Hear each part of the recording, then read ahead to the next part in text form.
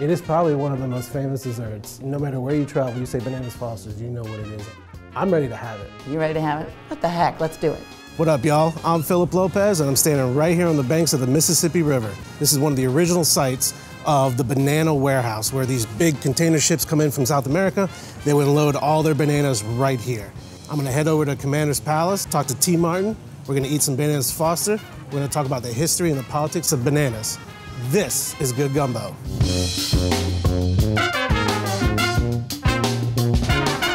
Hey, Chef, what's going on, man? Oh, what's up, Jess? Enjoying the view? Yeah, it's nice. Yeah. Bananas here in New Orleans is a cultured past, positive and negative, and this is the place where it actually happened. Yeah, right here we're at the Arado Street Wharf, which looks a lot different today than it would have a century and a half ago. But I hear there's a guy, he ended up being in New Orleans and being like the most influential banana exporter kind of guy. Yeah, Sam Zamuri, Sam the Banana Man. Sam the Banana Man came to New Orleans. His family immigrated from Russia. He made his fortune in the banana trade as head of the United Fruit Company, one of the world's biggest fruit companies at the time. Very, very wealthy, he built the famous house now used by the president of Tooraen University. His banana empire was very controversial in Honduras and Guatemala, where he had a lot, most people say too much, influence on governments and businesses, and that is where the term Banana Republic comes from.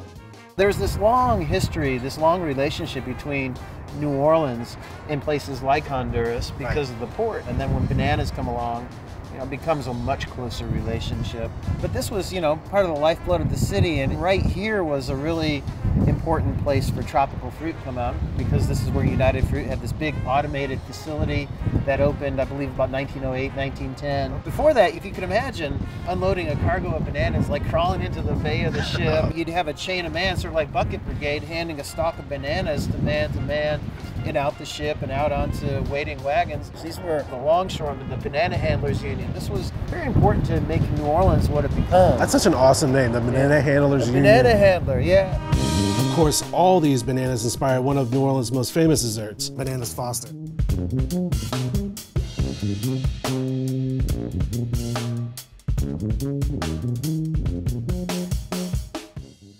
T, you and I have known each other for a while now. We have. This is probably one of my favorite restaurants in the whole city. This place means home.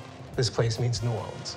You have this personality, this smile, it just lights up the room. Oh, you're sweet. But the Bananas Foster that you guys serve here lights up this room as well. So where did this Banana Fosters come from? One day, my family had started at the Absinthe House. Good Irish people start with a bar. They then moved across the street and were running the Vieux Carré restaurant.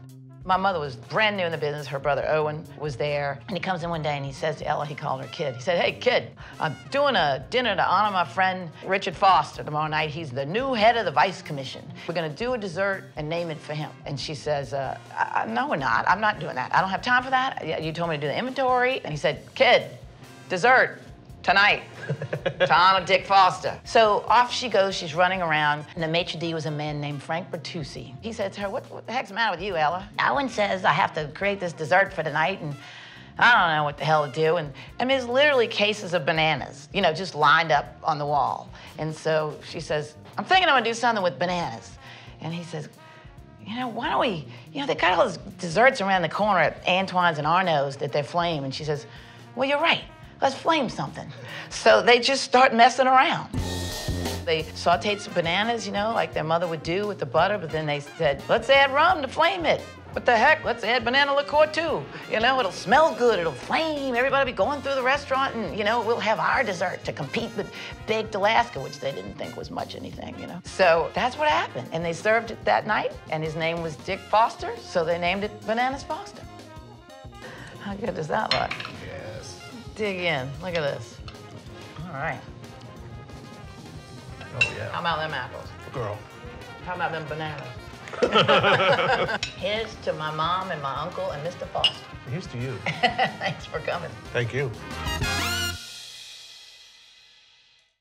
Craving more? Check out PBS and Eater's new season of No Passport Required. Join Chef Marcus Samuelson on a journey across the U.S. to celebrate the incredible immigrant traditions and cuisine woven into American food and culture. Tune in or stream the show on the PBS Video app. Head to the link in the description below for more.